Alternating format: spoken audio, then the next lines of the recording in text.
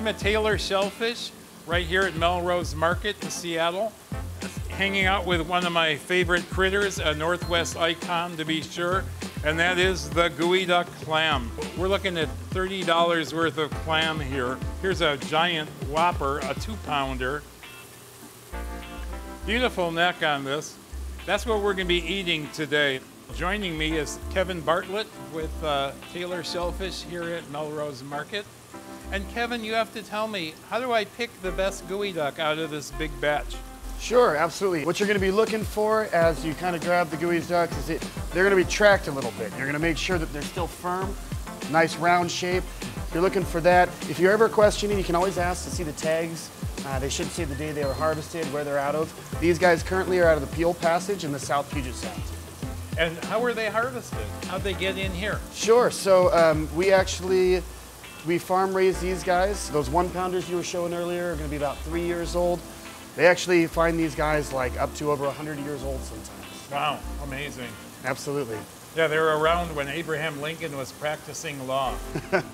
Well, you're making me hungry just talking about this. So I always say the proof of the pudding is in the eating. Let's go try one. Sounds great. All right.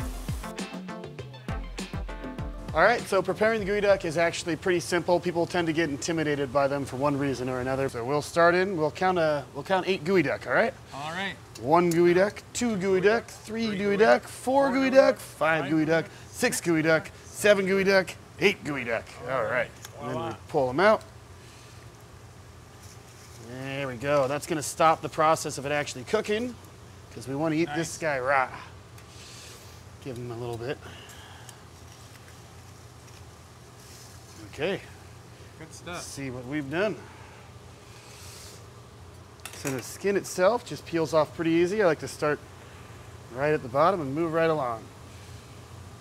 And you know, that skin even covers the shell itself to prevent that from oxidizing while it's in the seawater. Otherwise, that shell would be kind of like a rollade or something.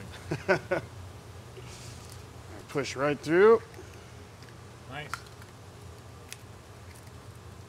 Right through on the other side. So what we're presented with, once we get in here, is this visceral mass here. It's known as their gut ball. You can see that it's got their gills and everything, all the reproductive parts. That also you can just kind of squeeze off the front, squeeze off the back. And the rest of it here is all for eating. So now we're talking about muscle meat. There you go. We'll do the siphon here. This part right here is what we like to do with their chowder.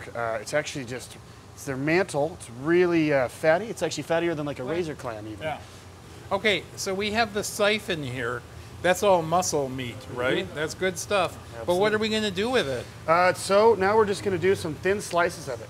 Because it is such a strong muscle, it tends to be, it has a really interesting characteristic to the profile of it, where it ends up having a little bit of like a crunch, like a cucumber. Mm-hmm. So what we do is we just slice it right in half like this, and then we do just thin slices, kind of at an angle.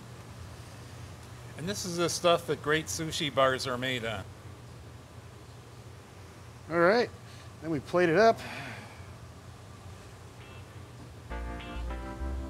Sir? Why, thank you very much. Doesn't that look fabulous? Well, I'm just going to dive right in. Bon appetit. Oh yeah, that's delicious. And you're right, like a cucumber crunch. Yep. Kevin, that was fabulous. Thank you so much for the feast. Always a pleasure. I gotta come back for more.